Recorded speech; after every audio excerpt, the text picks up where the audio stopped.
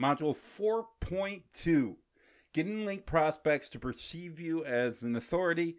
In this short video, we're going to talk about establishing yourself as a teacher. Why do you need to establish yourself as a teacher? Well, one of the best ways I know to establish yourself as an authority is to play the role of a teacher. Teachers are authorities.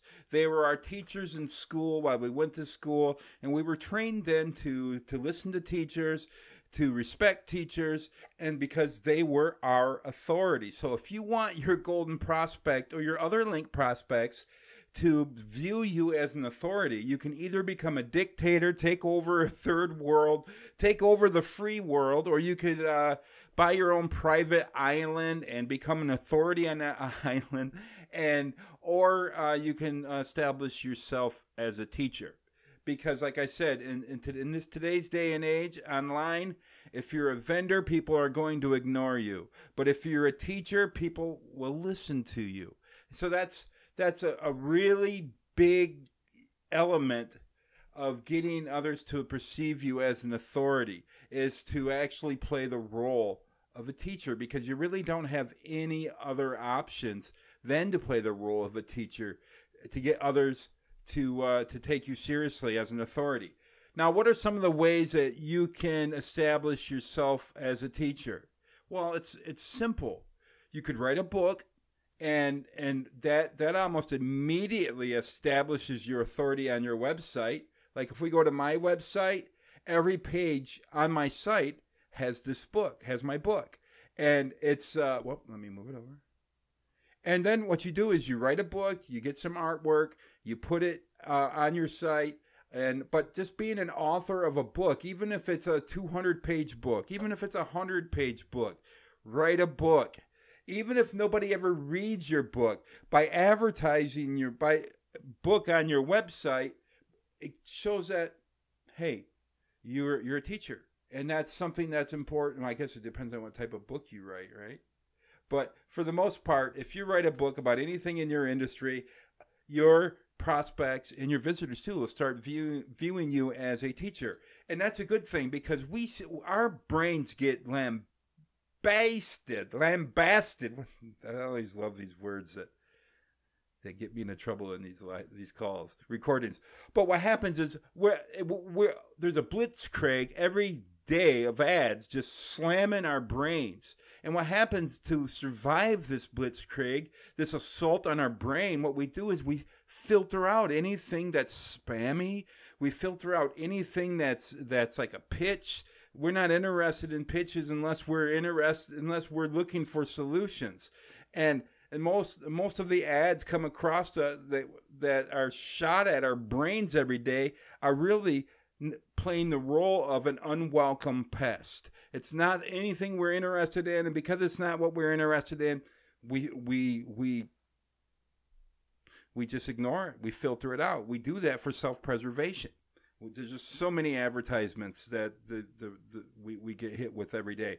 So, to establish yourself as an authority, you have to first show that you're not just a vendor, because vendors don't really have the authority unless they have a huge following.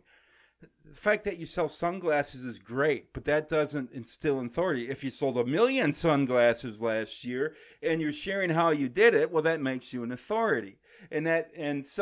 So even if you have an e-commerce site, you can write a book. You can establish the fact that you're a teacher.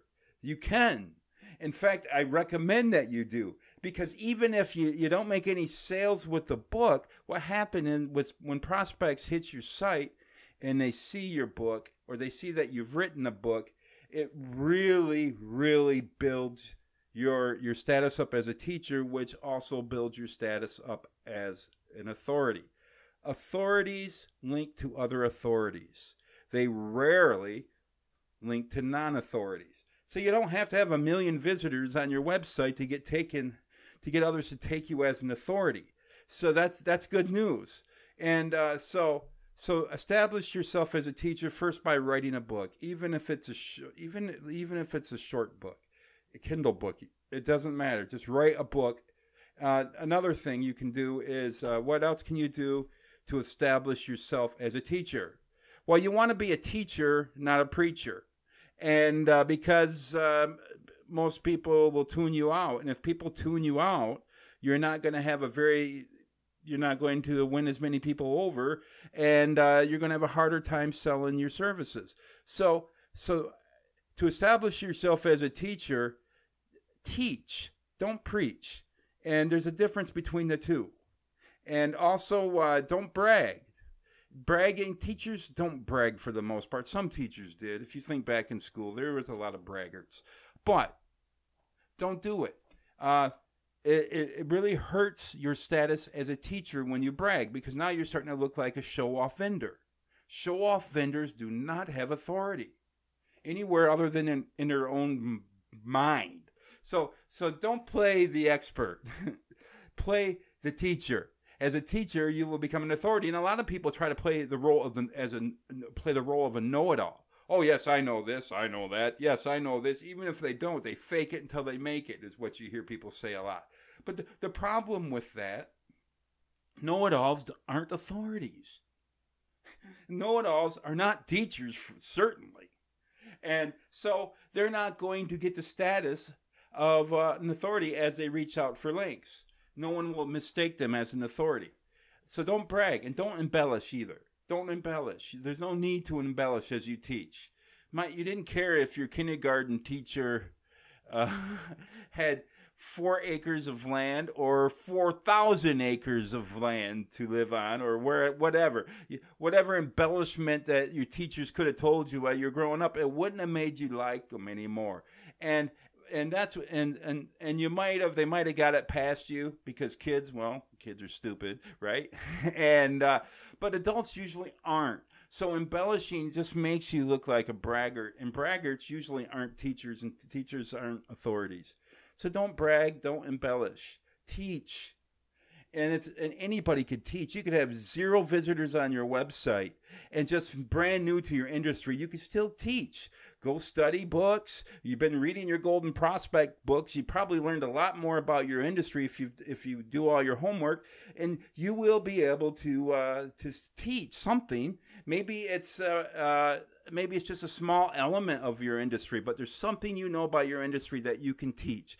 That's where you start. And if there's somebody that has a problem, you just start solving people's problems with your content, and that's a way to be a teacher and to get your Golden Prospect to perceive you as an authority. Another thing that you need to do is post regularly to your blog, if that's where you're doing your teaching, because a classroom has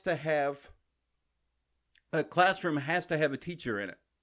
If you only post once a month, that's like having a classroom with the teacher going to class and the teacher only shows up once a month. What's going to happen? Those students are hungry. They have things that they're trying to fix and make better in their lives, and they don't have time to wait for you to come back. So they go find a teacher who is in class. Because why? They're not learning because they want to learn. They're learning because they have to learn. And that's the difference usually between adults and kids as they're learning something new, or if they're learning something about their business. All right, so another thing you can do is to admit your mistakes. Don't act like the know-it-all. When you admit your mistakes, a couple things happen. First of all, teachers do not have to be perfect to be perceived as an authority. All teachers have to do is teach. They don't have to be perfect. And one of the best ways I know to make the rest of your pitch believable, rest of your offer believable, is to admit some mistakes you've made. Because people that are trying to play the role of the expert, the know-it-all, won't admit their mistakes. They won't show their warts. They won't do it because they feel it will hurt their chances of making a sale. But teachers don't care. They're just wanting to teach. So, what's the biggest way to become an authority in your industry? Become a teacher in your industry. And it's not hard to teach. So that's Module 4.2. I'll see you in Module 4.3, where we're going to talk about how to get your website in order and what you need to do with your website before you reach out to your Golden Prospect. You're so close to reaching out now, so we're there. So see you next video, and let's just keep chugging right along.